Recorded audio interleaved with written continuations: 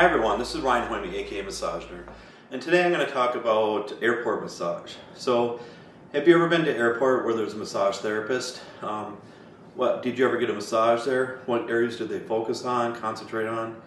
And you yourself as a massage therapist, have you ever worked in an airport as a massage therapist? And what kind of things, what kind of perks did they give you?